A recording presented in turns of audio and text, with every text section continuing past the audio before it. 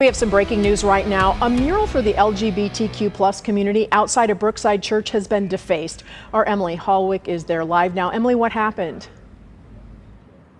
Well, Kelly, you can see behind me that these doors that have been set up again as a welcoming sign to the LGBTQ+ community, they have been repainted now. I'm going to step out of the way so that you can see. Anti-gay vandalism was painted in large white letters over these doors earlier this morning. They say God's doors are open to all. It's supposed to be a sign that anyone can come here, is welcome to join this community and worship here at the Kansas City United Church of Christ in Brookside.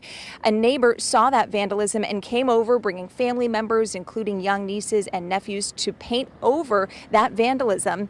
Now, Justice Horn, who's running for Jackson County Legislature, was also here to help. He is openly gay, and he actually had a campaign sign that was defaced with a homophobic slur over the weekend. So he wanted to be here to support the people who were helping. He said, of course, this is incredibly personal to him. And we talked to him about the need to address actions like this and also the steps that he is taking in his case as well. So we're going to have more coming up on KMBC 9 News starting at 4 o'clock.